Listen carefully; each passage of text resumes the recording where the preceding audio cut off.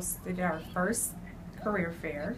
And the purpose of the fair was to make sure that our children know about the careers that exist out there and that they truly understand the value of education and those things that they're striving for in the classroom every day. Everybody gets to do a different part of pharmacy. We do a lot of different things in a pharmacy.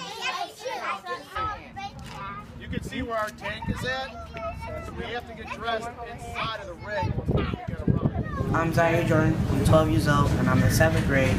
Today is career day, so this is where kids get to know what officers, firemen, or pharmacists what they do for a living. Y'all see firefighters. Are y'all right?